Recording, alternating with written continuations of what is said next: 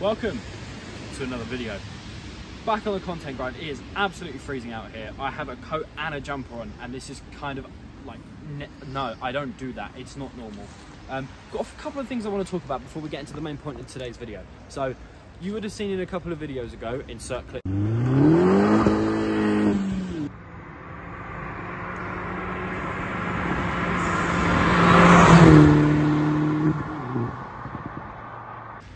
But we did a couple of flybys after installing the subwoofer in the Corsa. Now, a couple of updates on that. I've kind of fixed the radio, not really, sort of.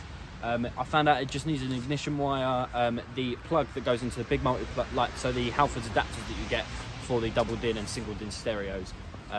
The Vauxhall one, for whatever reason, the ignition pin isn't in, so I've had to tape the ignition and signal wire together. Which it's not the end of the world, just not ideal. So I need to get the ignition, just a little clip thing. It literally presses straight in. I did it for my Fiesta one, which, good news, the Fiesta should be on the road soon because matey that I sold it to has passed his driving test, so it's gonna be good to see that car on the road. However, the subwoofer, for whatever reason, after I fixed the radio issue, is now about 7,000 times more bassy. Videos don't really do it justice, but take my word for it, it is pretty crazy what we've managed to get it up to.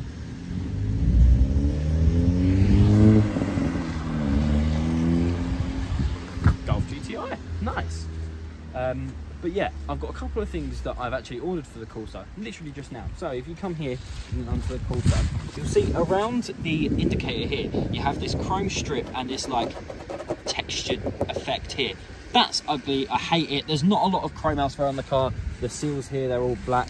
You know, there's not a lot of chrome on the car. The only other thing that used to be chrome on the car are these fog light surrounds that are no longer chrome because someone sprayed them black, but I need to redo it. You can see there's some chips in here. Not ideal, but it's gonna be redone. However, I'm so pissed off of that and the very, very, very standy out chrome that I've actually ordered a set of gloss black carbon fiber ones. So the chrome bit will be made a gloss black, which ties in perfectly with the indicator repeaters, and then this like textured bit here is a carbon fiber effect, so that should show up soon. I've also ordered stripes to go on the car. Now I don't know how it's going to look because I haven't seen a lot of these cars with stripes. They're very Fiesta ST style in the sense that, like, if I was to own an ST one day, I would love to have one that's white with blue stripes going front to back. That's exactly what I want. But I've ordered some stripes that start probably roughly here. There's two of them, they go right to the back of the car, and I've actually gone with white, and I plan on, I plan on ordering that, but I have ordered the vent stickers as well. So on the VXRs, you've got vents front and rear. There's some here and there's some at the back of the car as well. Now I'm going to get these stickers, I've ordered them, so I'm just waiting for them to turn up. I've got a white set. I think it would just be a little nice offset. The original plan with this car was to go red and gold. You can see from the Instagram sticker, shameless plug here, is gold on the side of the car. I'll have to get that redone in a white colour.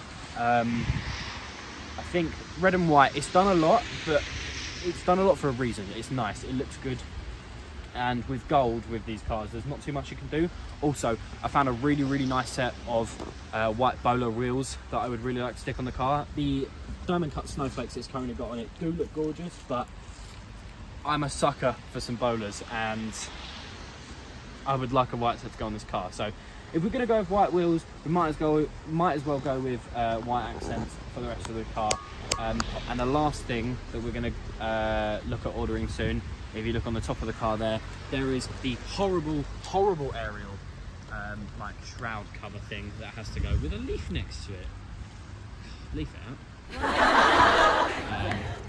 However, what many people do to their modified cars nowadays is install a shark fin. Some cars will come with them even standard, but I'm going to get a shark fin aerial insert photo up here that I'm just going to slap on there. I don't really use the radio much anyway. I'm always Bluetoothing off of my stereo, so yeah, those are the next couple of plans for the car. I don't know when they're going to be implemented. I know that the indicator repeat surrounds and the vent stickers are going to be here within 3 to 4 days, weather dependent, because if you look around at a minute, it is soaking, and we've actually got storm washing through in a minute. which is not ideal. My journey home from work today was not fun, but getting a couple more things for the Corsa, considering she's kind of not been out of action because I've been driving her non-stop. But in terms of modifications, there's not been a lot that I've done, and I just want to keep doing your bits now and then, and hopefully I'll come a video soon of me finally replacing the wheel bearing, because it is humming its tits off. The rear left wheel bearing is crying for its life and really does need to be replaced. But that is the next thing on my list to order. I've ordered the vent stickers and the indicator surrounds, then the wheel bearing, and then we'll go on to some more modifications. Also, Alex, a YouTuber that most of you will probably be familiar with, I'm pretty sure he's got a hoodie that says modify before maintenance or something like that. Now, I'm a firm believer in that, but it's something that's got to get done because it is getting very bad. But anyway, I'm going to stop waffling on. Let's get to the main point of this video, which is going to be the sound comparison. So again, just one more reminder, this is what my car used to sound like before in its standard form, before I messed with anything.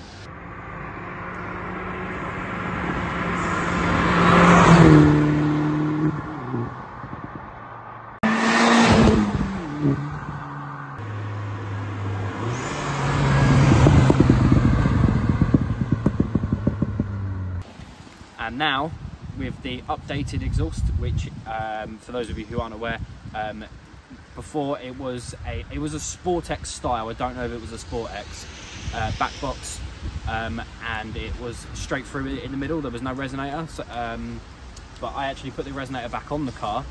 It didn't come with, I had to buy another resonator, but I put a resonator back on it, and it's now got a back box delete. So it is still louder than it used to be, but it's not drony, which is my main thing with this car, considering I do a lot of motorway miles.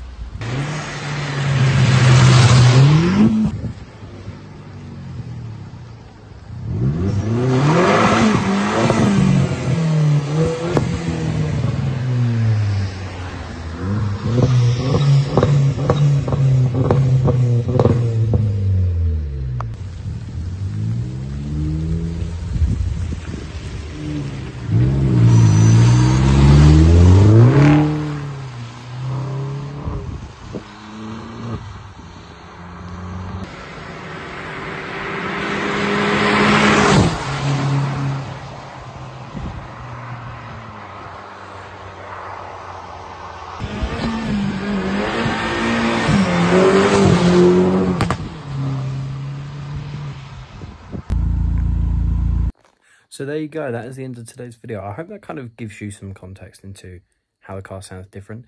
Now, watching those videos back and watching them back to back, I can kind of hear that they're obviously it's very similar, it's the same engine. But I think the main difference is in the throatiness of it and obviously the pops. Before there was, right after with the subwoofer, there was a lot of overrun. That seems to have gone now. There's a lot more pop on shift. It sounds insane. And I've also figured out how to get it to pop when I rev now, and it just sounds awesome. But in conclusion, I would say it is a lot better as it is. There is still some minor sound changes I'd do. I'd get it a little bit louder if I could, not too loud though, because you know, motorway miles drone is not, it's not fun. But I'm absolutely in love with the car. It's been pristine for me at the minute. Like I said, it's done Newcastle for me, so I really can't complain too much. But yeah, the car's been awesome. I hope that shows you guys sort of what the car is like sound wise now. I think, again, I think it sounds absolutely awesome, and watching those videos back for the first time, hearing the pops it's just insane, especially the one right after the when I was trying to do the pull in second gear and I just had no traction whatsoever. The papa sounded amazing. But thank you guys so much for watching this video. If you did enjoy, don't forget to like and subscribe down below. Leave a comment what you would like to see, as heading into the winter months, filming these sorts of videos are going to be kind of difficult. As you saw today, caning it down with rain. We've actually got a storm rolling through my area at the minute. So it was very wet, and I think it kind of doesn't do it justice how it does sound because of the you know, the first videos we filmed was in the dry, so it was slightly different. But yeah, thank you guys so much for watching this video. If you did enjoy, I keep saying things and forgetting that I say them. I will see you guys in the next video. I'm very, very lucky I've managed to record a video during this week, because that means I can have one for this Sunday and film a video this Sunday to come out next Sunday. But yeah, thank you guys so much, and I will see you next time. Goodbye.